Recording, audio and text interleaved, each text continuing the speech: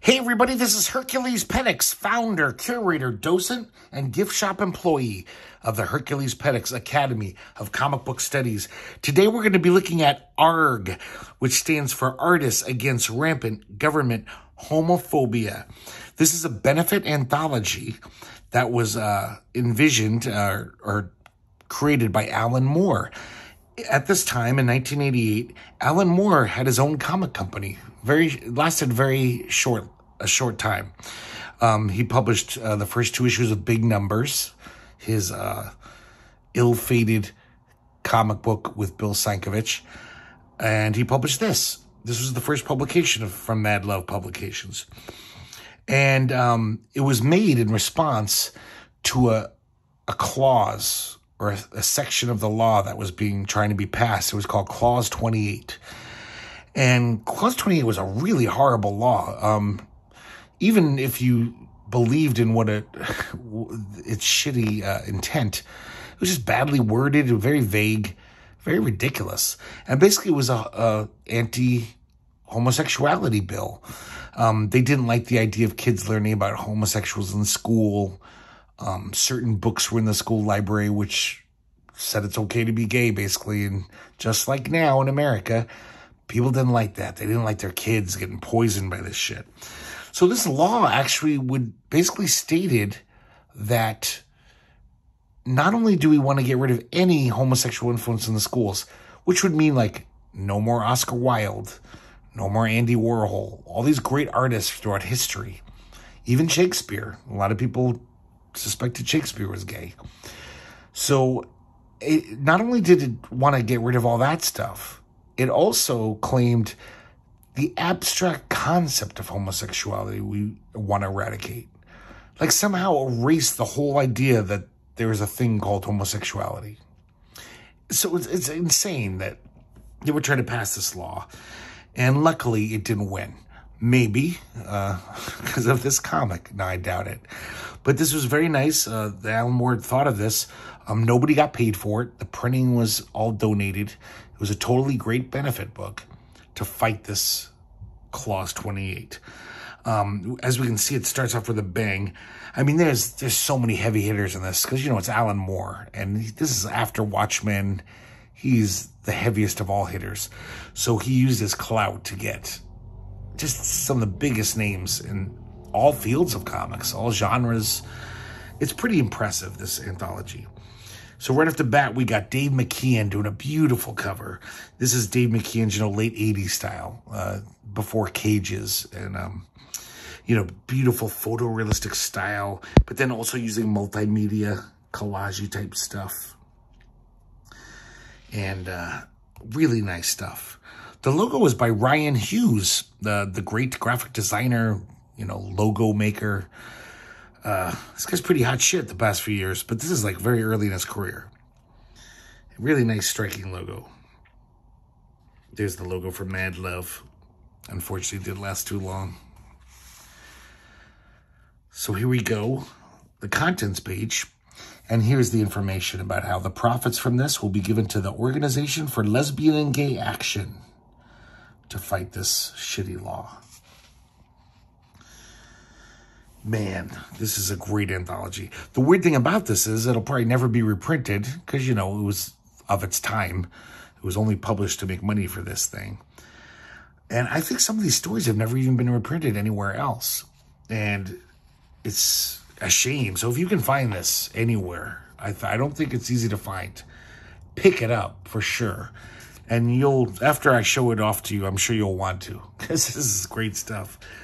So we start off with Alan Moore, at his height of popularity. He wrote the story, The Mirror of Love. And he got Stephen Bissett and Rick Veitch to draw it. So this is some great shit. Very weird, interesting story. It's basically like the history of homosexuality, like going back to like pre-human times. Talking about how dolphins, it was natural for them to basically switch their sexuality depending on what season it was. Sometimes they'd have same-sex sex, or sometimes, with the opposite sex. It was just whatever. It was no biggie. It was all pleasure. It was nice. They talk about the early, like, almost pre-human civilizations, like when we were kind of half monkey people. And just for thousands of years, it was a matriarchal society. Nobody knew that men's semen impregnated women. They just thought women were like these miraculous things who could create babies. So, you know, they were left alone. And it was a pretty nice time, apparently. But, you know, of course, religion comes around. And, I'm sorry, actually, Alan Moore says 3 million years of motherhood. So a lot of the history there is, you know, it was like this matriarchy.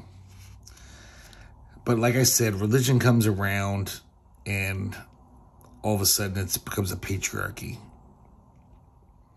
Guys were sacrificing babies, men, I should say. The word was law. Women scorning men had teeth crushed with burned bricks. He even talks about how a lot of the Christian animosity towards homosexuality, probably just because, I guess, I don't know if it was proven or a rumor, but the Canaanites were supposedly, their priests were like sodomites. They practiced homosexual sex. And it was just the Israelites wanted to conquer the Canaanites and take all their land and rape their women. So this was a nice excuse for them. Like, oh, what they're doing is against God's word, so we have every right to go in there and fuck with them. So basically this comic is kind of split. I'm pretty sure this is all Steve Bissette, which he hasn't drawn this way in a long time. That like almost photorealistic style, very heavily shaded, really nice art. And that's like the history lesson part. But then at the bottom of every page is almost like just this nice poem featuring these two, I guess, hermaphrodite angels. I think maybe I should say intersex. I don't know if hermaphrodite's a dirty word or a wrong word. But they have both genitalia of male and female and characteristics of male and female. And then this is like a poem about them and how apparently they're eternal. So they've seen all this history and their reaction to it. So now we continue with the story, and we see Greece. This is a very problematic panel, though, because it's kind of glowingly almost saying, like, look how civilized the Greeks were, and they practiced man-boy love without compunction, and it was just great. You know, it's almost the message you get from this panel. And I'm pretty sure, like, gay people would take umbrage at this. It's, I don't think they'd be cool with it. It's like, no, we're gay. We're not into pedophilia. You know, consenting adults is the rule. And most 99.9% of people follow or should follow, hopefully. But so this is very weird. Talks about the Spartans, how it was almost like homosexuality was encouraged with the soldiers because they figured that they'd fight to the death for their lovers, you know, on the battlefield. Talk about Sappho.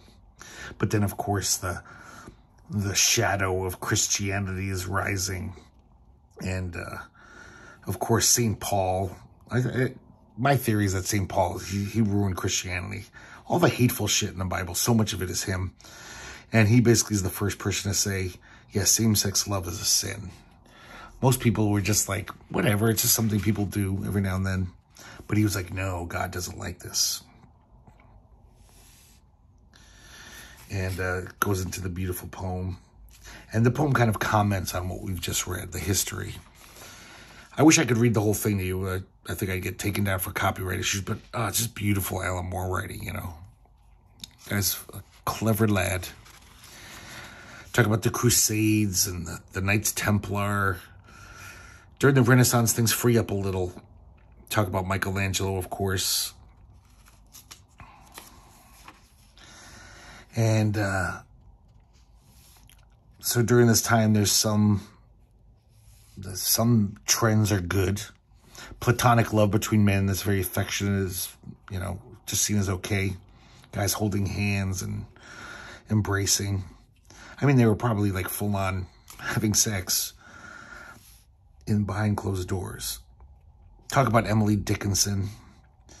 So as you can see, he's also showing off all these great artists who this clause would basically erase from history.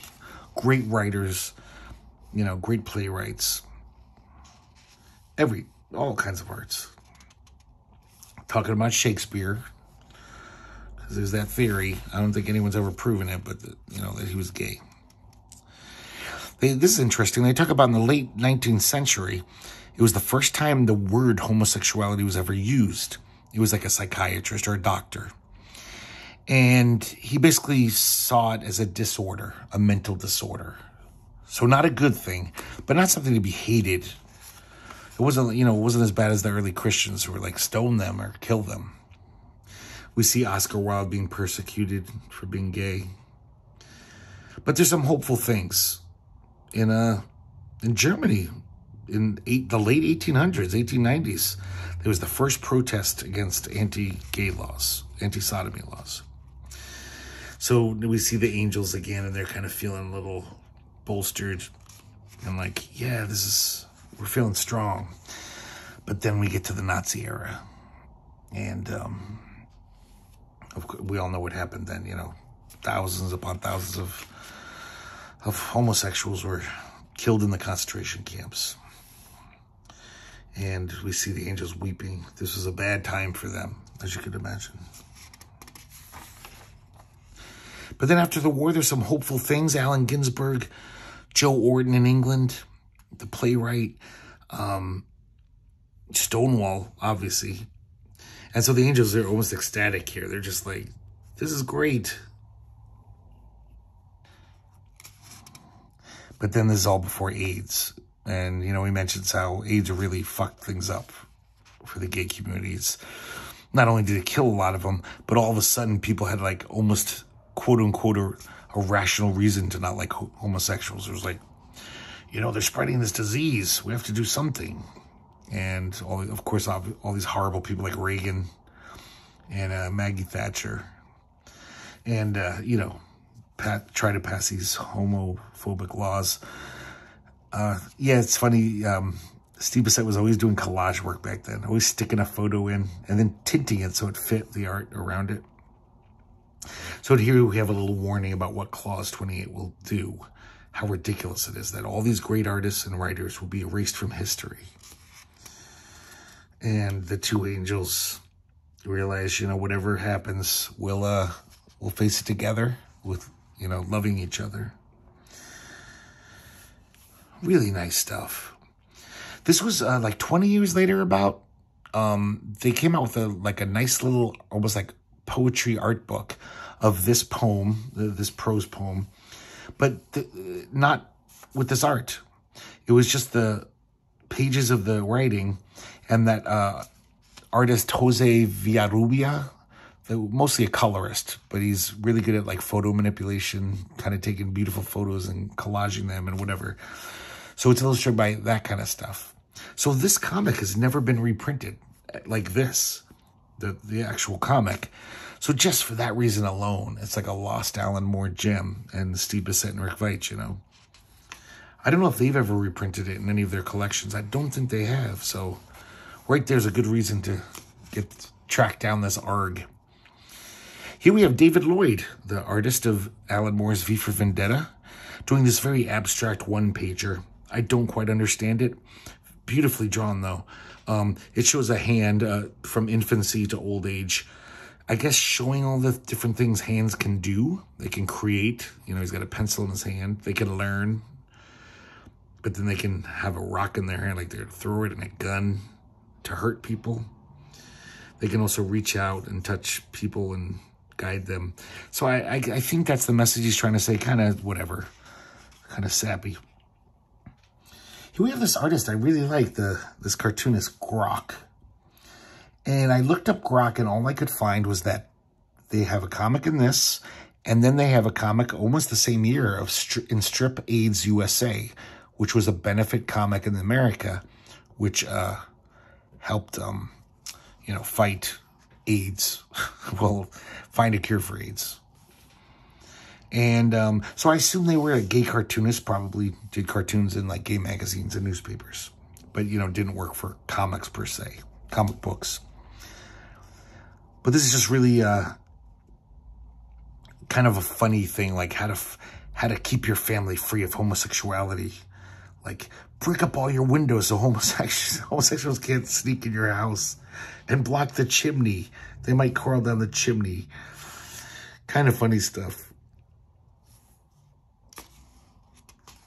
I like it. I wouldn't mind reading more Grok. This is a beautiful comic. This is, never heard of the writer Jeff Ryman.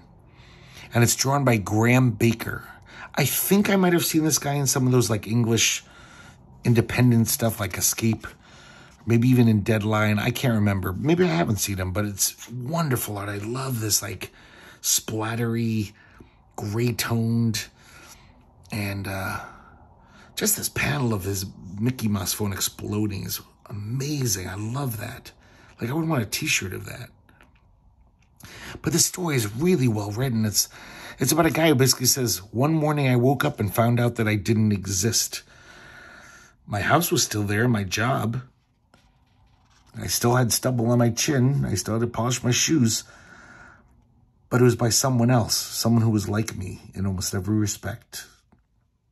But it was not me. I could not be there. And he looks in the mirror. He's got this weird like helmet mask on, basically covering his real identity.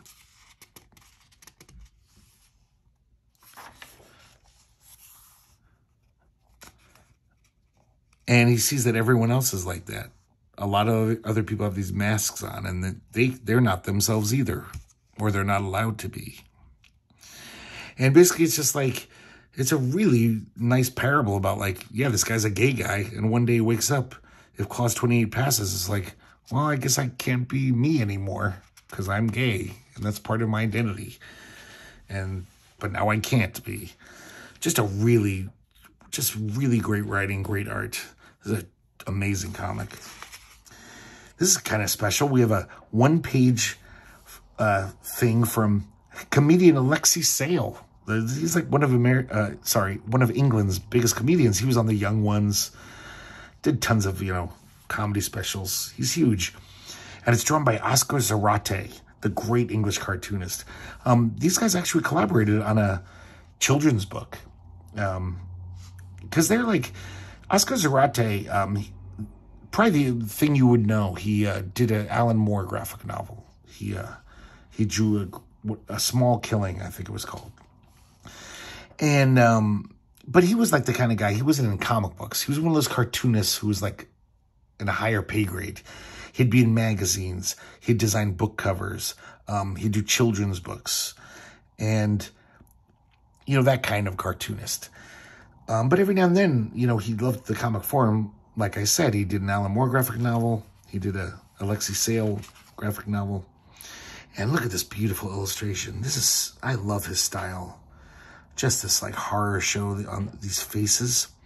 So what we're seeing here, it's 1937, and young Maggie Thatcher, her family were visiting Germany. And one night she saw a Nazi book burning. And that's why these faces look so hellish. It's all the Nazis with their ugly little minds coming out through their ugly faces. And of course, young Maggie Thatcher thinks it's great. She's like, wow, I want to do that when I grow up. Kind of implying that, yeah, if Clause 28 passes, there'd be a lot of book burnings in England. Technically, you'd have to burn all these Oscar Wilde plays and all these art books, and Sappho poetry, and all that shit. Nice. I like it. Here we have the great English cartoonist Hunt Emerson. And of course, this guy's never that serious. So he takes a kind of a goofy look at the whole clause. He calls it Clause 29. I think it was Clause 28 and 29. And it seems like he knows about the law, that he kind of tells us what's in the clause. And this is great Hunter Emerson cartooning. But, basically he's kind of admitting to the audience, he's saying, yeah, I'm not that political. It's like, basically I'm a cartoonist, and we see Maggie Thatcher and he just draws a mustache on her. And he says, you expected some more extreme and grotesque form of comic violence, but ridicule is still the best weapon, and I'm still a pacifist. So that's pretty much Hunt Emerson. You know, he's not very political at all, but he can smell a turd when it comes around. Here we have a page from David Leitch. I'm sorry, the cartoon is by David Leitch. This is just a little thing from Sue Hyde. I think she was an activist, I believe. And just talking about Clause 28. This guy, I looked up, David Leitch. He was in, like, Marvel UK titles. But this looks very goofy and cartoony and actually kind of like fanzine art. It's not very good. But I don't know. Maybe he upped his game so he could fit in with the slick mainstream comics. Here we have a page from Dave Gibbons, the artist of The Watchmen, as we all know. And this is almost like just a political cartoon. We see this like fascist bully boy guy. And there's this double-decker bus. We could see in the windows all these people are getting beaten up by these fascists, these cops. And he's just leering at these people at the bus stop. Full up, but there's another right behind. And it says, minorities, wait here quietly, please. And all these people are like, you know, minorities is a lesbian woman, I assume. Sorry if I'm assuming. And, you know, a Southeast Asian guy and a black woman.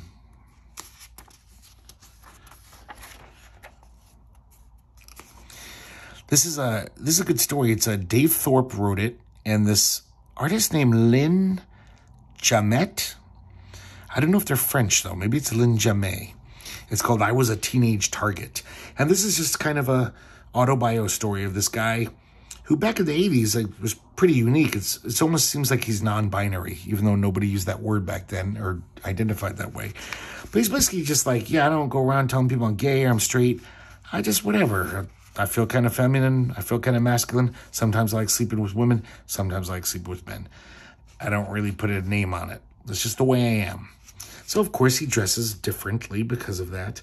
And he's just talking about all through his teenage years, he always gets picked on by these homophobes.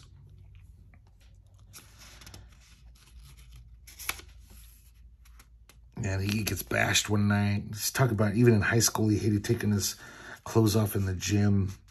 He just, you know, all these macho assholes giving him shit. Even in high school, they were beating the crap out of him. But, you know, he didn't let it beat him down.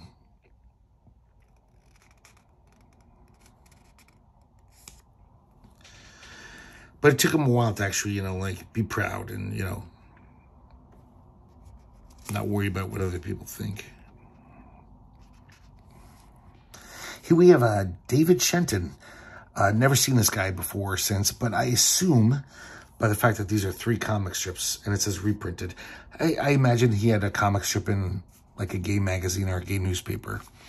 And I really like his style. It's very nutty looking and like fun. And these are all about Clause 28 or just, you know, politics and the gay world, the intersection there of nice stuff.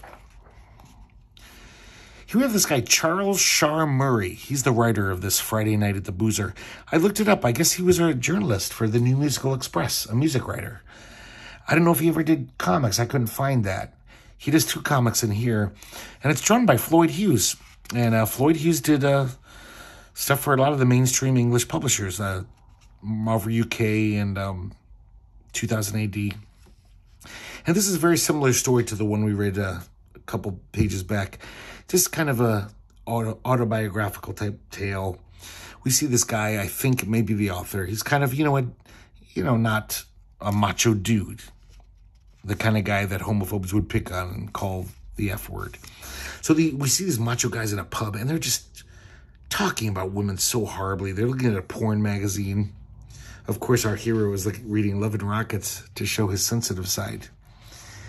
But, they're calling the pinups in the magazines dirty little cows, and, oh, what I'd like to do to her. I'd bend her over and blah, blah, blah. Like, just being really gross and misogynist. And then they show him the centerfold. Like, what do you think of this, mate?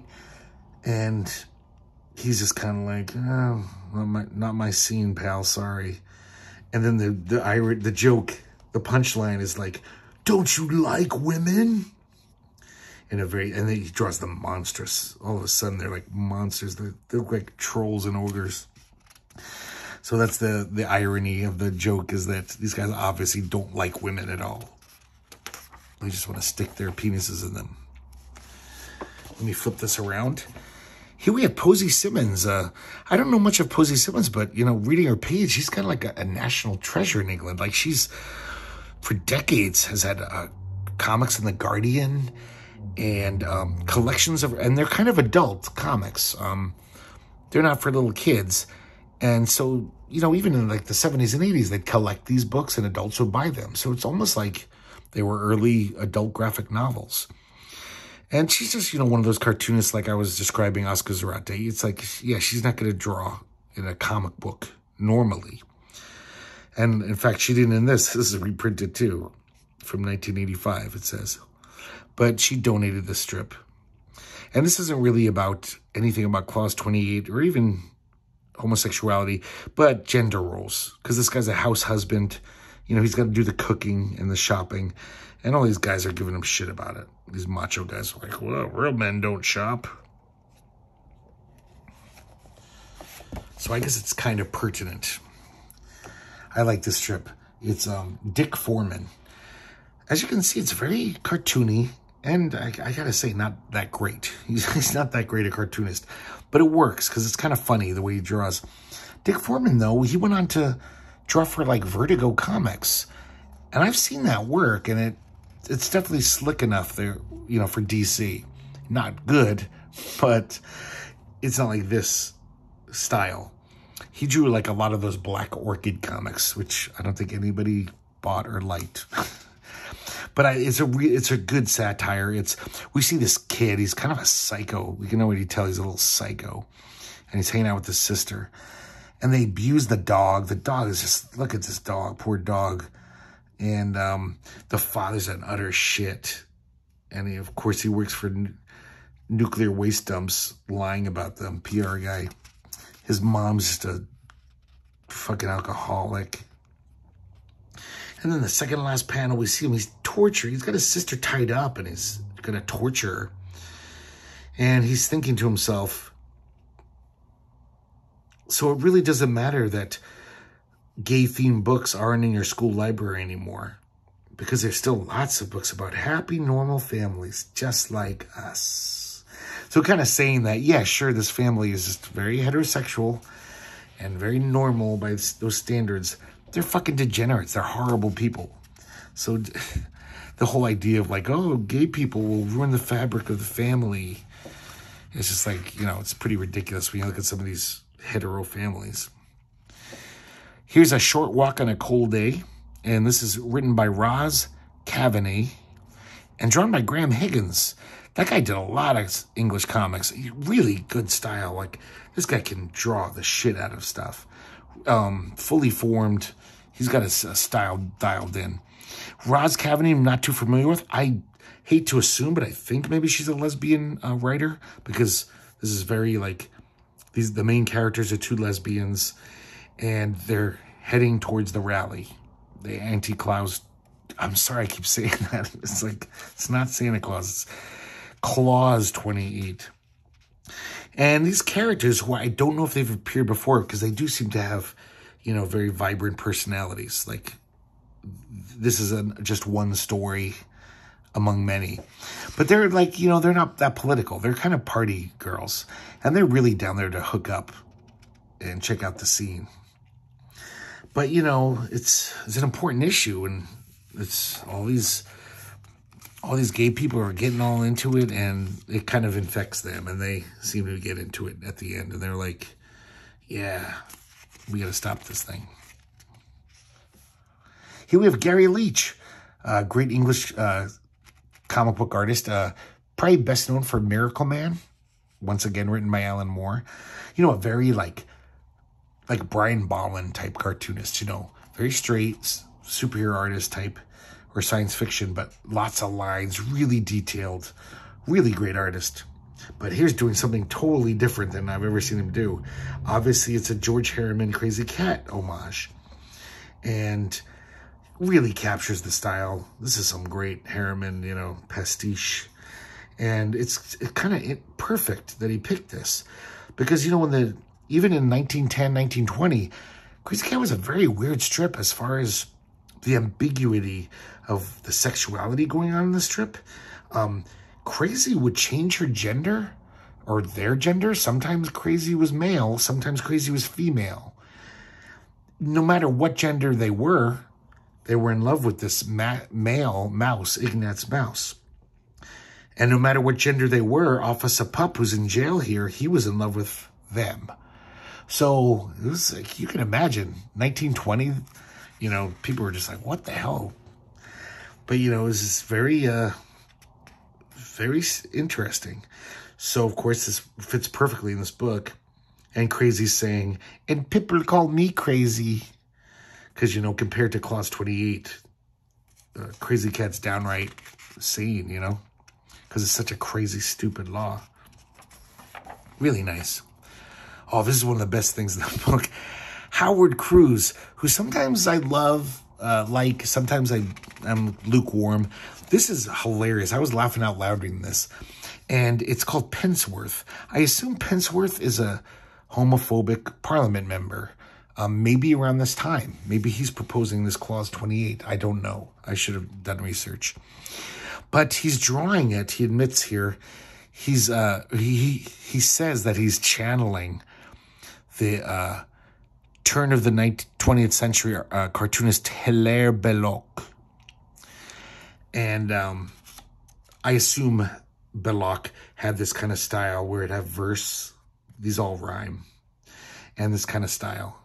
Probably drew for, like, you know, Punch. Those humor magazines back in the late 1800s, early 1900s. So we see this little kid, Penceworth, he's little, and he reads Das Kampf. I'm sorry. Mein Kampf. And he's kind of enamored. He starts goose-stepping around the house. And when his grandmother sees this, she's horrified, and she just gets her broom and beats the crap out of him.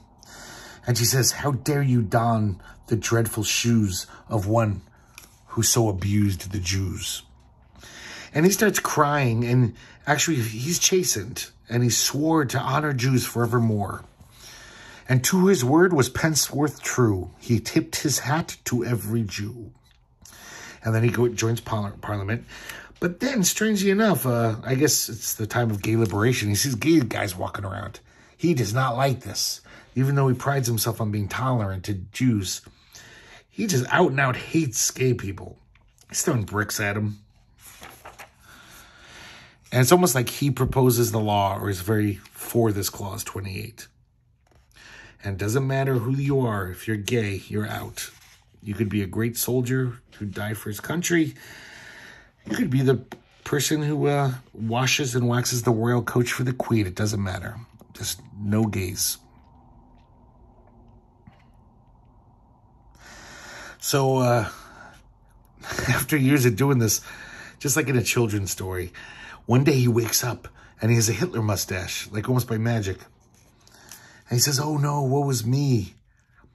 And he tries to shave it off, but it won't shave off. It's almost like magic. Excuse me. And then when he goes to see his grandmother, who's in her deathbed, and it says, and drawing on her final breath, beat Penceworth with her broom to death. This panel makes me laugh. Even though she's dying, she still lifts the broom up and swats him for being a fucking idiot. The moral, impressionable lads of 8 should take care whom they emulate. And this is I don't know if this has ever been reprinted in any of Howard Cruse's collections or anything. A lot of these things, you know, I think were just used for this benefit. But this should be reprinted. This is really enjoyable stuff. Look at this. The heavy hitters keep coming. Bill Sienkiewicz does the center spread. Beautifully drawn, though a little overwrought. It's kind of heavy-handed. Clause 28, spelled clause with a W. And we see these two hands in these, like, leather gauntlets with spikes. And they're wringing out, I think maybe this is the document of Clause 28. And he's wringing it out, and it's like, I assume gay men and gay women are all being wrung out to die from this horrible law. But, you know, this is Bill Sienkiewicz in his prime. It's quite a coup to get him. But then again, Alan Moore was his buddy, so. Now here we get fucking Harvey Pekar now. Drawn by Gary Dumm and Joe Zabel. I'm sure you guys all know Harvey Pekar. I haven't talked about him in the channel. The master of, the godfather of autobiocomics. In the early 70s, he was doing autobiocomics about his mundane life. But this is another guy's story. He has his friend, and it's his story. And this guy's talking about back in the like early 60s, him and his friends were greasers in Cleveland. You know, those kind of teenagers. And every now and then this guy would pull up. Very nice guy, well-dressed, seemed kind of affluent. And he would say, hey guys, come on over to my house, I'll give you some money. And he'd give them all the beer they could drink, and then would set up a reel-to-reel tape recorder and have them burp into it. When they were done, he would label the tapes and lovingly store them away in order. So, like, he had this kind of weird kink, you know, that was his thing. I've never heard of that, ever. In all the flavors of human sexuality, I've never heard of that being a turn-on. Sometimes he'd even ask, you know, give them extra money so he could take Polaroids of them in their bathing suits. So, obviously, the guy's, you know, whatever, closeted gay, but he obviously has other, you know, kinks. So, strangely enough, they all happen to be at this benefit fundraiser for the Archdiocese. Because, you know, even though they're greasers, they're good Catholic boys, and their parents probably said, you got to go to this thing. So it's like a big auditorium show. And a local guy comes up. I guess he's a businessman. And it's Don the Burp. It's the guy, that's what they call him. The guy who picks them up every now and then. I guess he's an important person. You know, he's well off and prominent member of the community. So then all the greaser guys, they're like, hey, it's Don the Burp. And they start making burping noises, and they're like, hey, Don, remember me? And making, like, gestures. And, of course, he's mortified. He walks off the stage shaking and red-faced. And then we come back to the prison. This guy's, like, still thinks it's kind of funny. But, you know, he kind of regrets it. He's like, he was a harmless guy. Too bad, really. He certainly did a lot of good for the young men of Cleveland, because I guess he gave them a lot of money. But I love that little story. That's a good one. Here we get another contribution, a reprint. I guess Art Spiegelman didn't have the time to draw a comic, so he let Alan Moore reprint this one-pager from Short Order Comics, 1974. Real Dream. And this is a crazy dream, where Art and his girlfriend are looking for some place to make it, to get down. And for some reason, they end up in this gay shoe store. I don't even know what a gay shoe store would entail. I love this clerk. He's got a big boot on his head as a hat. And he says, like, go into these rooms. They're really bathroom stalls, but, you know, it's dream logic. So they start to get down. All of a sudden, there's a raid, a police raid. And the cops come in, busting all the gays they can grab. And they're about to beat up Art Spiegelman, and he somehow has a Playboy on him, and he pulls it out and says, look, I've got a Playboy. And so the cops say, okay, let this guy through. He's hetero. That's a very odd dream. Here we have Kevin O'Neill, the artist of martial law, many great 2000 AD comics, and many great DC comics and independent comics. And this is almost like a science fiction story, The Day After Tomorrow, if Clause 28 passed. It's called Clause for Concern. He was always good with the puns. It is interesting, by the way. He wrote this and drew it. I can't remember him ever writing before, so this is kind of a rare thing. But as you can tell by the, like, I don't know, all these little things written everywhere, very Kevin O'Neill. He always did stuff like this in martial law in his comics. It's his gender fender here. Think pink, go to the clink. So very much like Basil Wolverton or Will Elder. He loved to put in little sight gags and graffiti messages in the backgrounds. So these two people are walking down the street. I don't know. They maybe look a little gay. And in this future, there's like claws cops. And they basically can just go around, and if they think someone looks a little gay, they test them. And then I guess lock them up if they're gay.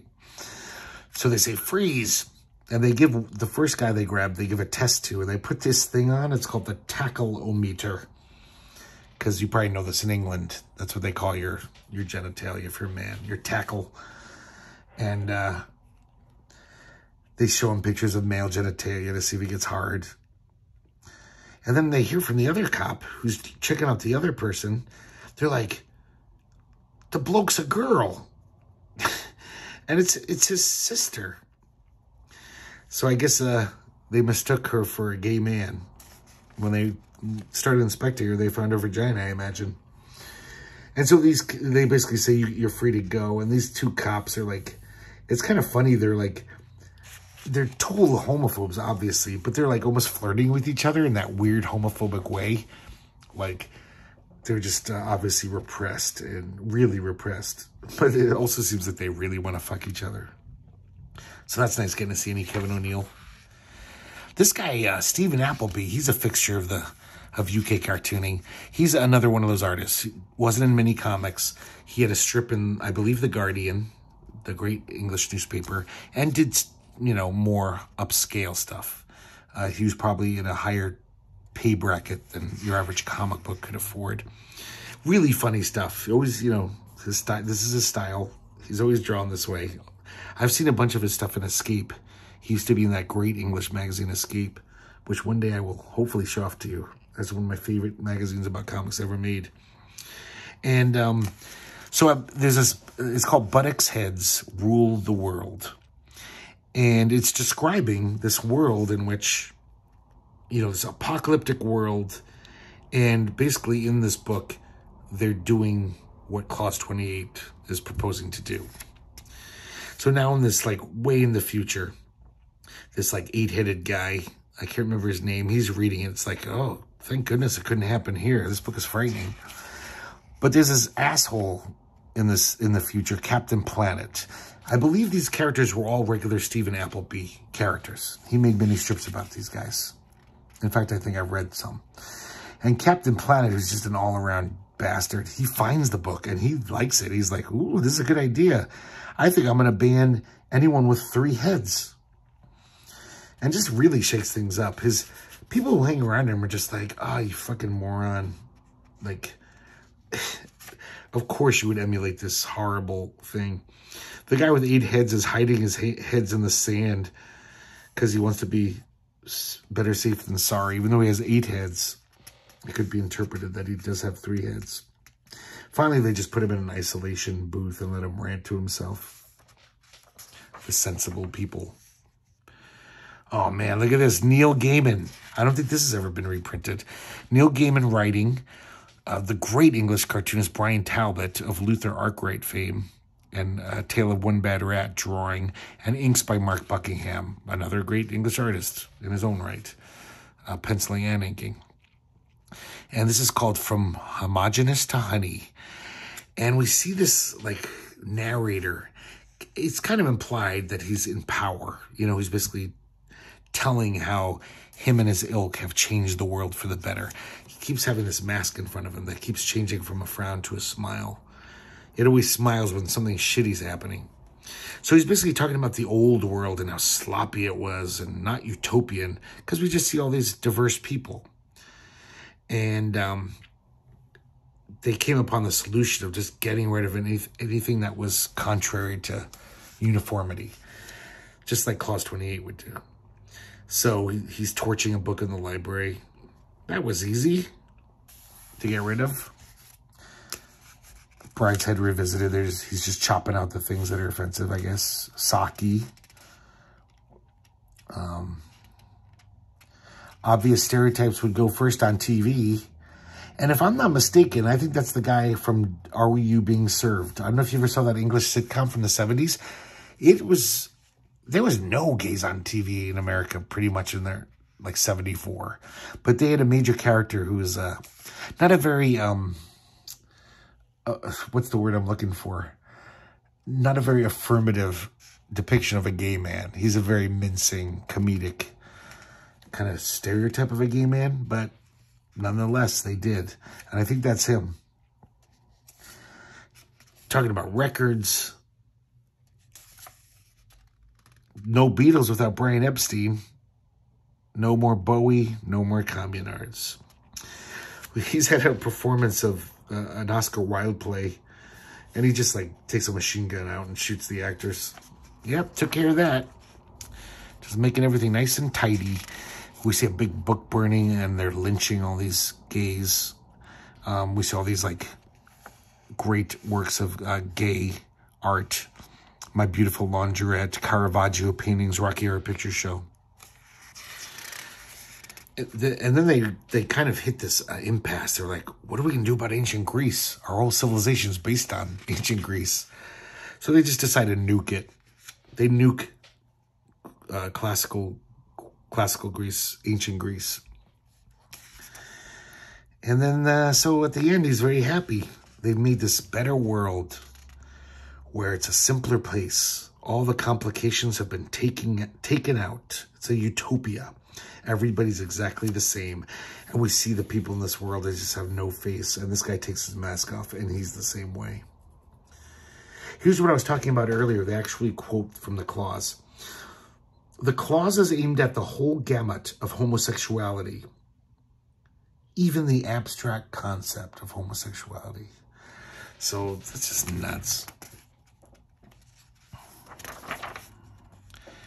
Here's Kate Charlesworth, another one who the only things I could find that she did were this and Strip Aids USA. So I assume, once again, she was a lesbian cartoonist who probably had lots of work in gay magazines and newspapers. And this is pretty funny. It's like a trivia quiz. Like, just like where you stand on gayness. Pretty fun cartooning. This very humorous. I kind of like this. What is promotion of homosexuality? Is it rife in the Old Boy Network? The Panto season? Sorry, I don't understand that. Men-only institutions? I like that. It's like a bishop and a younger priest.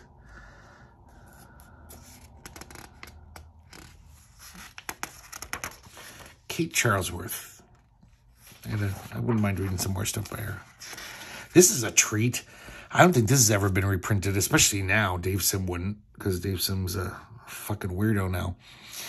It's An Untold Tale of the Secret Sacred Wars by Dave Sim and Gerhard, the regular Cerebus team.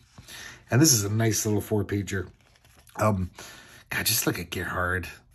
This is such an amazing artist. But I guess this was the part in Cerebus where there were these sacred wars going on. So Roach, the Roach guy who always changes his persona, and it was around the time Secret Wars was happening where Spider-Man got the black costume. So he becomes this guy.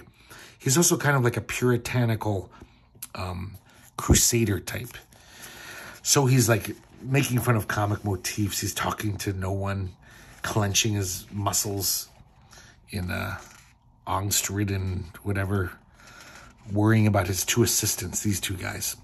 He sent them off on a mission to root out perverted behavior, most probably homosexual behavior in the city.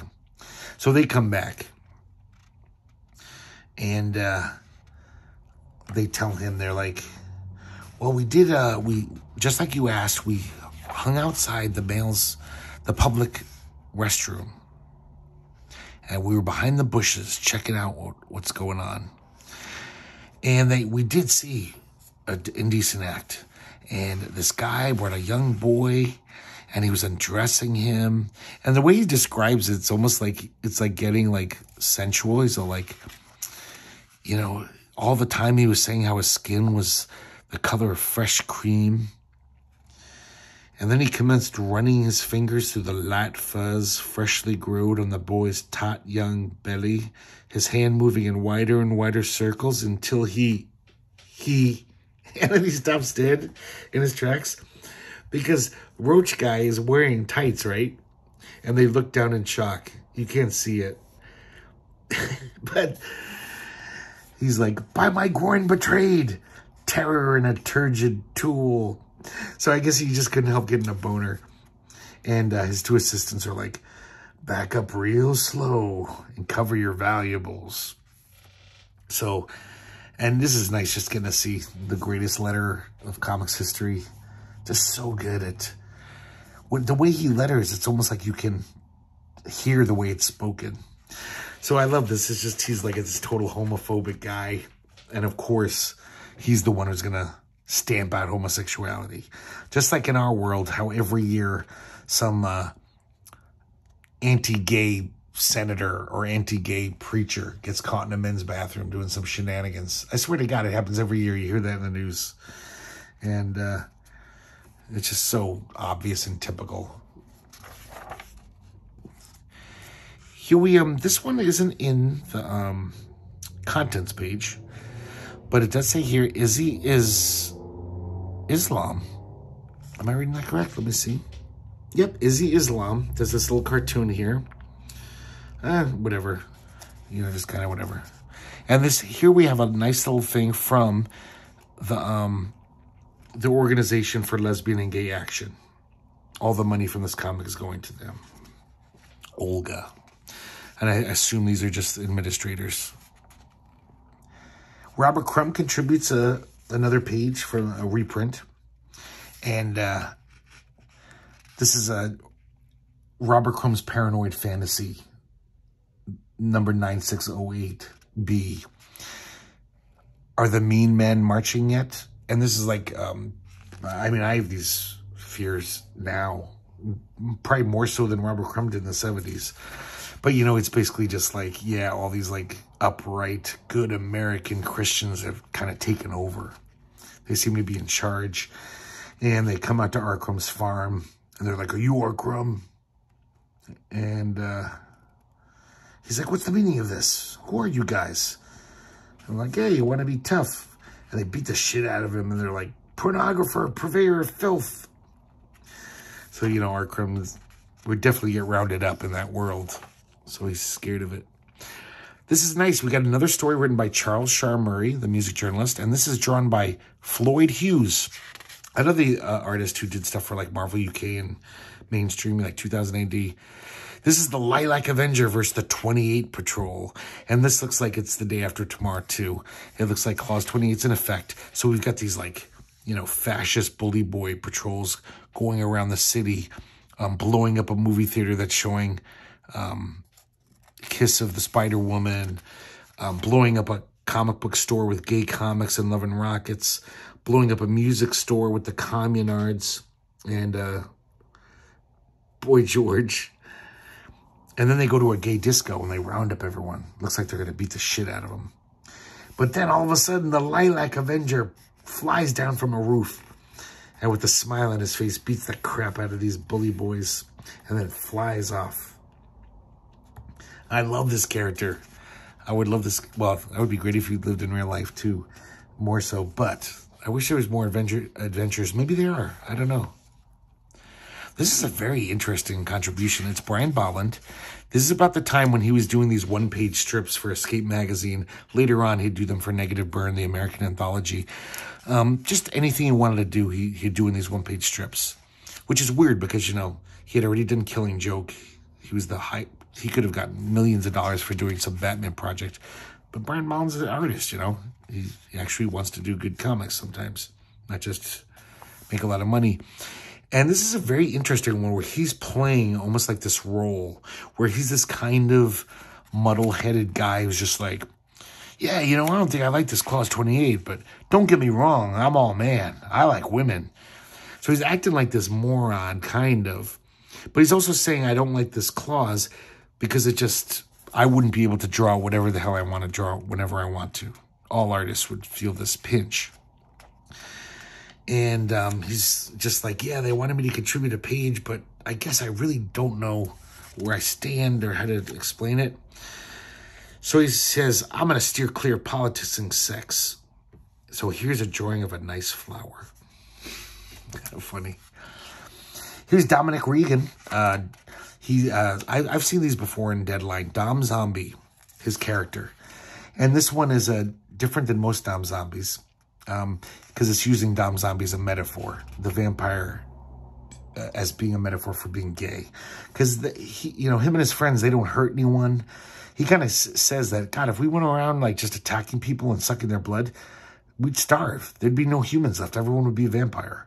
So, he goes to a bar and he gets blood that's humanely sourced, I assume. So he doesn't hurt anyone. He just lives differently. He has a different lifestyle. And, of course, these guys beat him up, these bashers. And he says, he thinks to himself, can't you see I'm just like you, apart from a few different needs? So, pretty obvious that it's about gays.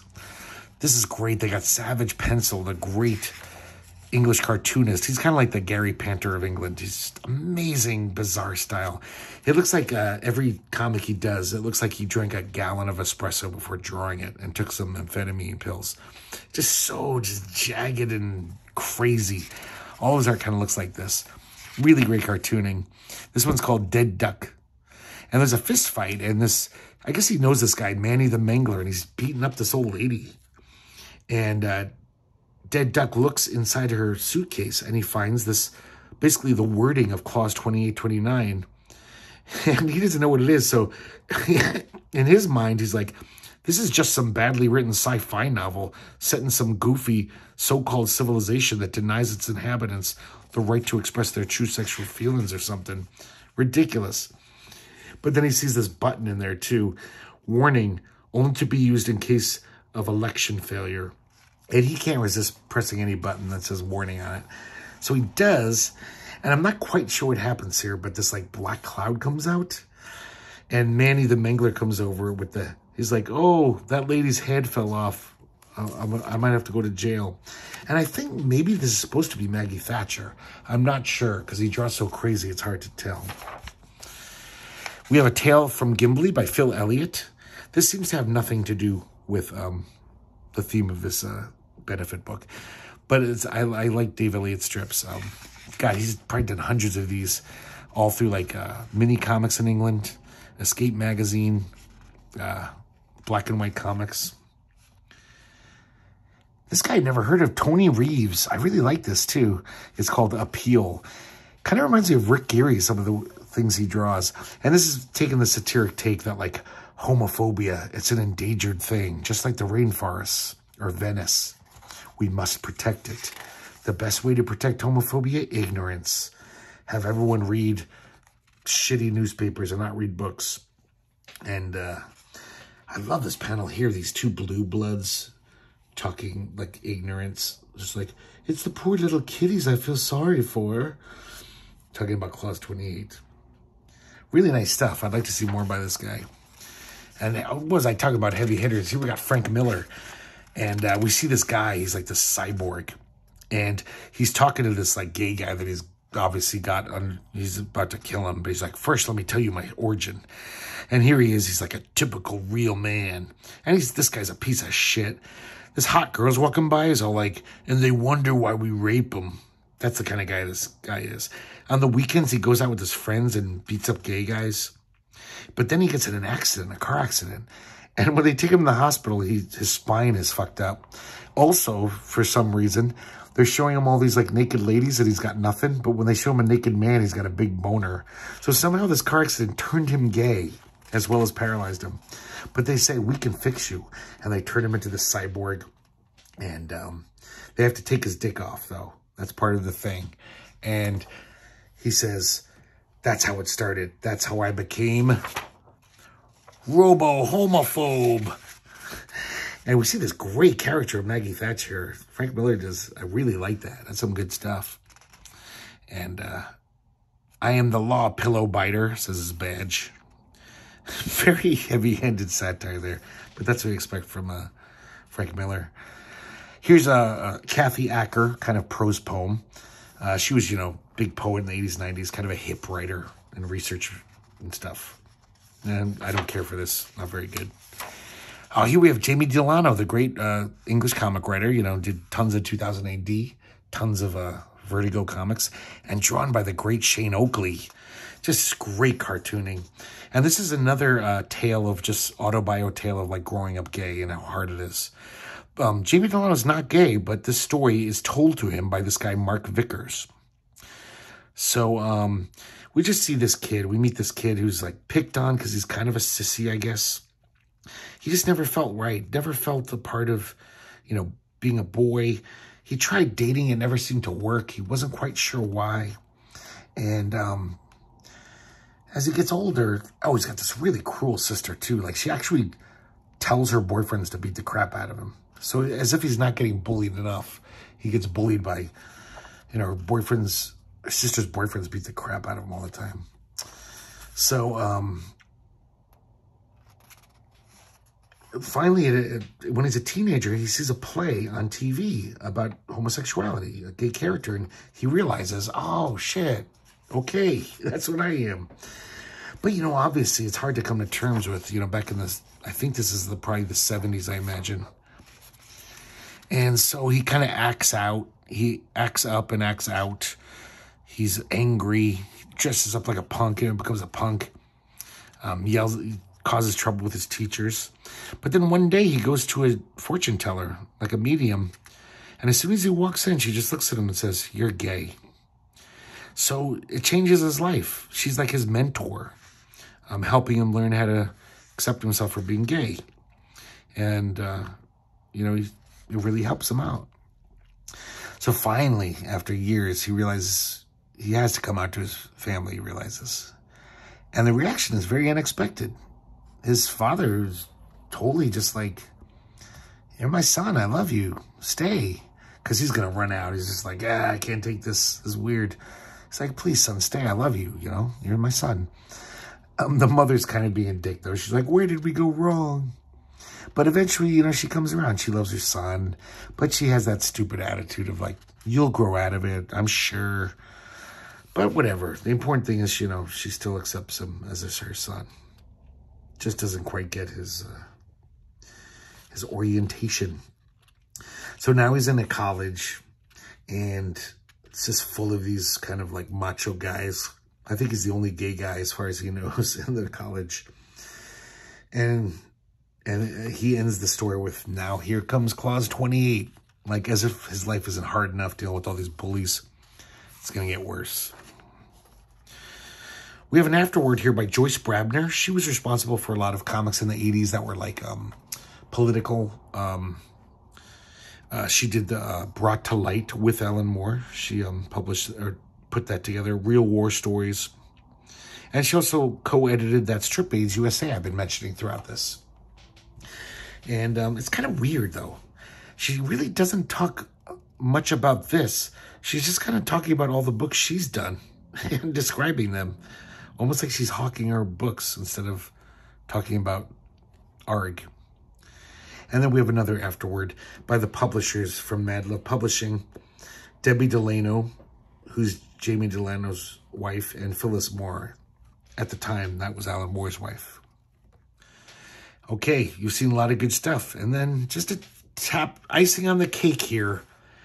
New illustration at the time from Jaime and Beto Hernandez of all the gay characters from the Love and Rockets cast at the time. So that's a really nice bonus. Don't like the coloring, though. I think it's by Gary Leach. It's just a little muddled. They would do better, Their covers of Love and Rockets look better than this.